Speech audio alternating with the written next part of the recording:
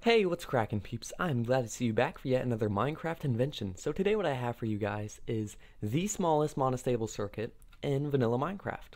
So this circuit is only 1 block wide, 2 blocks high, and 3 blocks long. So it's a 1x2x3, and it's very small for what it does. I'm really impressed with how I got this to work. But so anyways, you hit this button, and you see it's a monostable circuit. That's a sticky piston right there, and it's not retracting the block. That's just the generic test for a monostable circuit.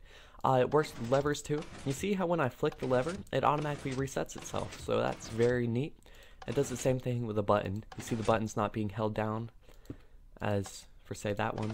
It's just, yeah. And it also works with blocks of redstone. So when I place this block of redstone, you see it takes it away.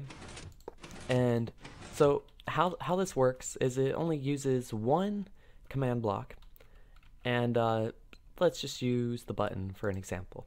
So this command block is set block and then the coordinates of the button to Minecraft stone button, and then it has a data value of 1 or a damage value of 1.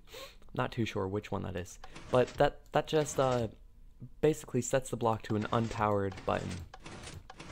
And so since this command block is only powered when you hit this button, it takes away its only power source, which then makes it a 1-tick pulse because of that repeater right there. If we were to set that repeater to 2 ticks, it'd be a 2-tick pulse, and then 3 ticks.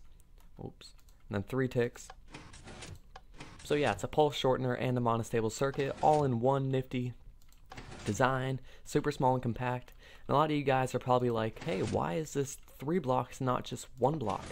Well, the reason why this is 3 blocks is because there's something really weird going on with block updates. When I was first trying to design this, like you see here, when I hit this button, this would permanently stay on, but this button is not powered. So the command block was working perfectly fine.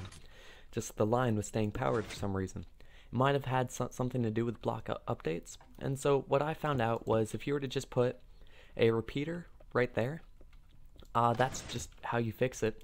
Although it still doesn't work if you don't have a piece of redstone wire right here. So you see it just does not work. And yeah, so this is the only way that I've been able to see that it works. And yeah, so basically this is the smallest monostable circuit in vanilla Minecraft. As always, if you guys enjoyed, please don't forget to hit that like button, show me your support. I really like to see it. If you haven't already subscribed to me, please do subscribe, and if you have any ideas or suggestions, just go ahead and comment. Alright, well, peace.